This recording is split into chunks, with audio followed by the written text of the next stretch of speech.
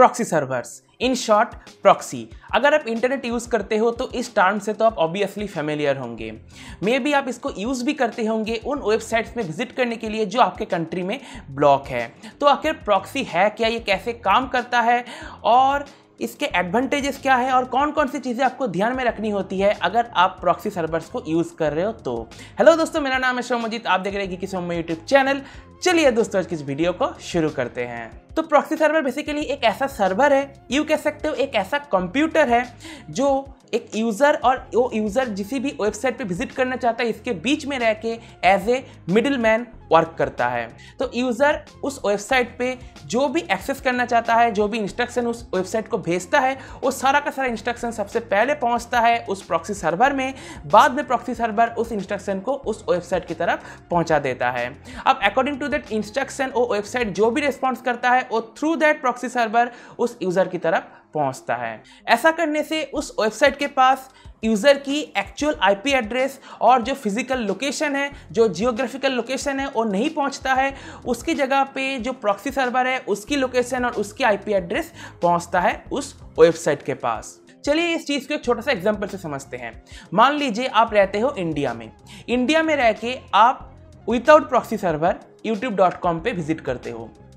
तो जैसे ही आप विदाउट प्रॉक्सी सर्वर youtube.com पे विजिट करोगे तो youtube.com के पास आपका जो एक्चुअल आईपी एड्रेस है वो पहुंच जाएगा। अब YouTube को उसी आईपी एड्रेस से आपका जो फिजिकल लोकेशन है, जो जियोग्राफिकल लोकेशन है, वो मिल जाएगा। तो YouTube यहाँ पे आपके सामने YouTube इंडिया की जो पेज है वो ओपन करेगा। तो यहाँ पे आप YouTube इंडिया की जो ट्रेंडिंग पेज है, जो बाकी के जो चीज़ें हैं, वो आप एक्सेस कर पाओगे यहाँ से। अब मान लीजिए आप इंडिया के ही रहने वाले हो और आप एक प्रॉक्सी सर्वर यूज़ करते हो और उस सर्वर की जो फिजिकल लोकेशन है वो है यूएस। तो यहाँ पे क्या होगा, जैसे ही आप youtube.com अपने ब्राउज़र में टाइप करोगे तो ये रिक्वेस्ट सबसे पहले पहुँचेगा उस प्रॉक्सी सर्वर में। प्रॉक्सी सर्वर बाद में इस रिक्वेस्ट को youtube.com के पास भेजेगा। अब YouTube को किसकी आईपी एड्रेस मिलेगी? उस प्रॉक्सी सर्वर की। किसकी फिजिकल लोकेशन पता चलेगा YouTube को? उस प्रॉक्सी सर्वर की। और उस प्रॉक्सी सर्वर की फिजिकल लोकेशन क्या था? यूएस। तो यहाँ पे आप देखोगे आपके सामने यूएस की जो YouTube है वो ओपन होगा। जो ट्रेंडिंग पेज वगैरह है, जो वीडियोस है, वो सब कुछ यूएस के आएंगे आपके सामने। बेसिकली यहाँ पे YouTube को ये पता नहीं चला कि एक्चुअल जो रिक्वेस्ट है वो कहाँ से आ रही है। यहाँ पे एक्चुअल रिक्वेस्ट कहाँ से आ रही है? इंडिया से।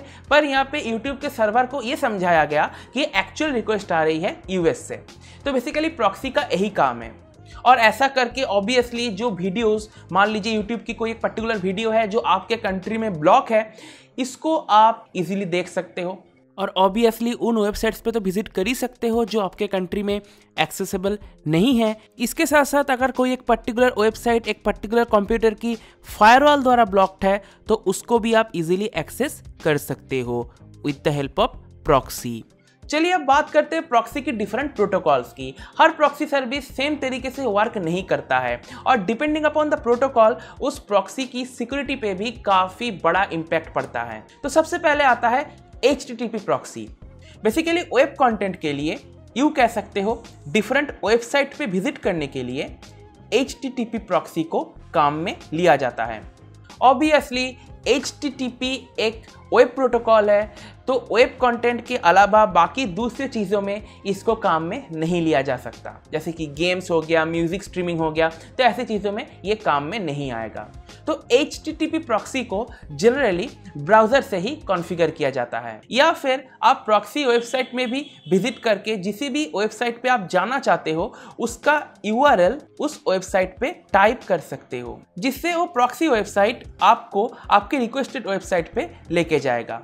ये चीज़ आप ज़रूर ध्यान रखें कि HTTP प्रॉक्सी कोई भी एन्क्रिप्शन ऑफर नहीं करता है, जिसकी वजह से आप जिस भी वेबसाइट पे विजिट करोगे, जो पेजेस में जो भी आप चेंजेस करोगे, पेज 1 से पेज 2, पेज 2 से पेज 3, जो भी आप चीज़ें करोगे, जो भी पर्सनल डिटेल्स एंटर करोगे, वो सब कुछ ओपन रहेगा।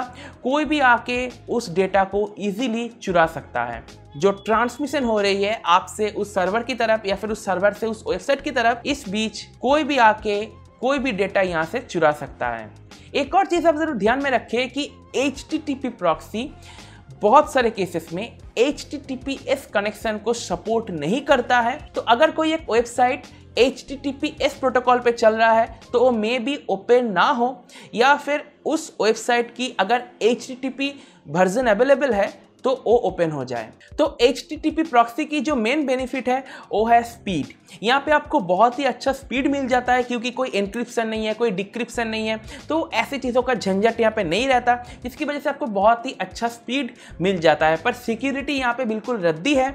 यहाँ पे कोई भी सिक्योरिटी नहीं है, रद्दी कहना गलत होगा, कोई भी सिक्योरिटी नहीं है। यहाँ पे जो भी डेटा है बिल्कुल ओपन ट्रांसमिट हो रहा है, तो डेटा लॉस होने के चांसेस बहुत ज़्यादा होता है, डेटा चोरी होने के चांसेस बहुत ज़्यादा होता है। तो मैं आपको रिकमेंड करूंगा, अगर आप HTTP प्रॉक्सी यूज़ कर रहे हो तो इस बीच कोई भी पर्सनल डिटेल्स किसी भी वेबसाइट पे एंटर मत कीजिए। नेक्स्ट आते हैं HTTPS प्रॉक्सी पे। तो HTTPS proxy basically HTTP proxy का ही सिक्योर्ड वर्जन है।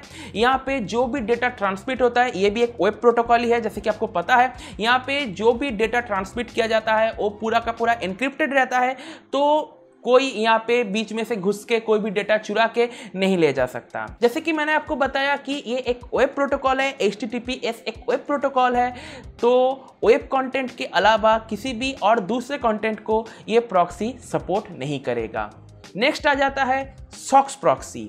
HTTP प्रॉक्सी या फिर HTTPS प्रॉक्सी के साथ जो लिमिटेशन था कि वेब कंटेंट के अलावा किसी भी दूसरे कंटेंट को वो सपोर्ट नहीं करता था, पर सॉक्स प्रॉक्सी के साथ ये लिमिटेशन बिल्कुल भी नहीं है। पर सॉक्स प्रॉक्सी हर तरह के ट्रैफिक को हैंडल कर सकता है। ऑब्वियसली सॉक्स प्रोटोकॉल उस एप्लीकेशन के द्वारा सपोर्टेड होना चाहिए।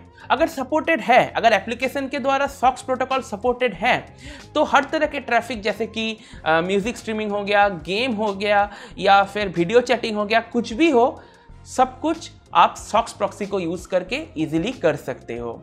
सिक्योरिटी के पॉइंट ऑफ व्यू से देखें तो सॉक्स प्रॉक्सी किसी भी तरह की एन्क्रिप्शन सपोर्ट नहीं करता है, तो इसी की वजह से अगर कोई डेटा चोरी हो जाए तो यहाँ पे अल्टीमेटली आपका ही डेटा लॉस होगा, आपका ही पर्सनल डेटा लीक हो सकता है। तो प्रॉक्सी बहुत ज़्यादा कोई सिक्योर्ड चीज़ नहीं है। आप ऐसे सिचुएशन पे प्रॉक्सी को यूज़ कर सकते हो जहाँ पे सिक्योरिटी, प्राइवेसी मायने नहीं रखता है। जैसे कि फॉर एग्जाम्पल आप स्कूल की एक कंप्यूटर से यूट्यूब एक्सेस करना चाहते हो और यूट्यूब उस कंप्यूटर में ब्लॉक है, तो ऐसे सिचुएशन में आप प्रॉक्सी यूज कर सकते हो। प्रॉक्सी की कोई एक वेबसाइट ओपन कर लीजिए, वहां पे जाके youtube.com का URL पुट कर दीजिए, तो आपके सामने उस प्रॉक्सी वेबसाइट के थ्रू यूट्यूब ओपन हो जाएगा। पर यहाँ पे एक चीज जरूर ध्यान रखें कि यूट्यूब पे आप कभी भी लॉगिन मत होइएगा। अगर मैं यहाँ पे बात करूँ VPN यूज करने की, तो स्कूल के कंप्यूटर में आप ऑब्वियसली VPN यूज नहीं कर पाओगे, क्योंकि ज़्यादातर केस में स्कूल के कंप्यूटर्स में इंस्टॉलेशन ब्लॉक रहता है। आप यहाँ पे कुछ भी इंस्टॉल नहीं कर पाओगे अपने हिसाब से। तो प्रॉक्सी यूज़ करना, वेबसाइट के द्वारा प्रॉक्सी को यूज़ करना ज़्यादा बेटर रहता है ऐसे सिचुएशन पे। पर जो मैंने आपको बताया कि सिक्योरिटी बिल्कुल भी आपको नहीं मिलेगा, प्राइवेसी आपको बिल्कुल भी नहीं मिलेगा प्रॉक्सी के साथ। तो जैसे यहाँ पे VPN की बात हो ही रही है, तो प्रॉक्सी में जैसे कि मैंने आपको बताया, proxy server as a middleman work करता है, VPN सर्वर भी as a middleman he work करता है। पर प्रॉक्सी सर्वर में कोई भी एन्क्रिप्शन आपको नहीं मिलता है। यूज़र और उस वेबसाइट के बीच में जो डेटा ट्रैवल होता है उसमें कोई भी इंक्रिप्शन नहीं रहता है। पर VPN के साथ ऐसा नहीं है। VPN में उस यूज़र और उस वेबसाइट के बीच में जो ट्रांसमिशन होती है वो पूरा का पूरा रहता है इनक्रिप्टेड। ऑब्वियसली यहाँ पे VPN सर्वर के थ्रू तो जो भी ट्रांसमिशन होती है ये पूरा का पूरा रहता है इनक्रिप्टेड। प्रॉक्सी में प्रॉक्सी सर्वर के थ्रू जो ट्रांसमिशन यूज़र और वेबसाइट के बीच में हो रहा है, यहाँ पे कोई भी इनक्रिप्शन नहीं रहता है। सिर्फ यहाँ पे HTTPS प्रॉक्सी के साथ चीज़ें थोड़ा सा अलग है, पर बाकी के जो प्रोटोकॉल्स मैंने आपको बताया, यहाँ पे कोई भी सिक्योरिटी आपको नहीं मिलता है। तो मुझे उम्मीद है प्रॉक्सी के बारे में आपको सभी चीज़ें ठीक से समझ में आ गया होगा। मैंने आपको ऑलमोस्ट सभी चीज़ें बता दिया है। इसके बाद भी अगर आपके मन में कोई सवाल है तो मुझसे कमेंट सेक्शन में डिस्कस कर सकते हो, मैं उसको आपको जरूर रिप्लाई करूंगा। और अगर आपने मेरे चैनल को अभी तक सब्सक्राइब नहीं किया, सब्सक्राइब कर लीजिए। सब्सक्राइब करने के साथ साथ नोटिफिकेशन बेल उसको भी जरूर दबा दीजिएगा। और अगर आपने इस वीडियो को अभी तक लाइक नहीं किया तो वीडियो को लाइक कीजिए, अपने दोस्तों के साथ शेयर भी कर दीजिएगा। इसी के साथ आज की इस वीडियो को मैं यहीं पर समाप्त करता हूँ। देखने के लिए दोस्तों आपका बहुत बहुत धन्यवाद। Good bye.